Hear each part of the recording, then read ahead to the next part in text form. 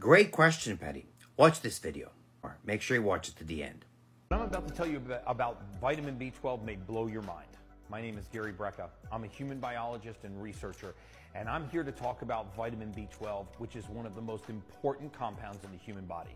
Remember, B12 is a metal. We call it the cobalt metal. Now, when we put this metal into the human body, which is very necessary, we call it cobalamin.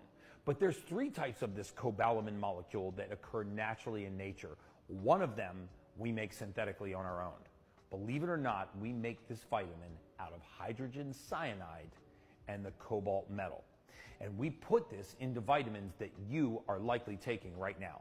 Some of you are actually taking vitamins that are not only hurting your DNA and stealing vital nutrients from your cells, but they are robbing your body of vital oxygen and other light metals that are necessary for human function.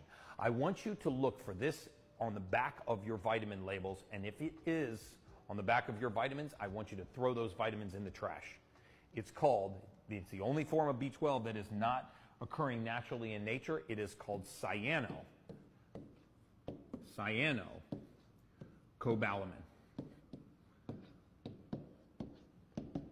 Cyanocobalamin. I'm sort of running out of room there. Cyano is short for cyanide. Don't believe me? A lot of people don't. So I'm taking you to the U.S. government's website at the National Library of Medicine at the National Institute of Health. You can go to this website yourself by typing in Cyanocobalamin space PubChem. And you will go right to this area of the site. And what you're going to see when we go here is you're going to see the vitamin cyanocobalamin. This is the only form of synthetic B12 in the world, and it's the most common form of B12. So if I want to say, well, what is cyanocobalamin made out of? I can scroll down here to section 5.3. And this is where I'll learn what this chemical compound is derived from.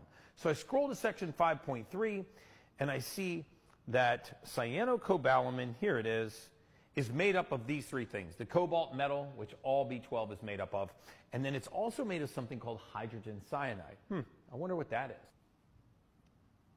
Flammable, acute toxic, environmental hazard.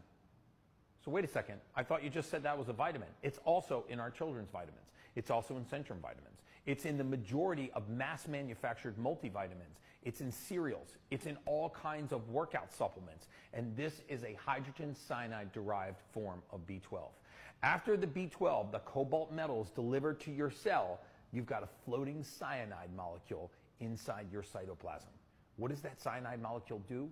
It's a thief. It starts to grab oxygen and other light metals and rob the cell of vital nutrients.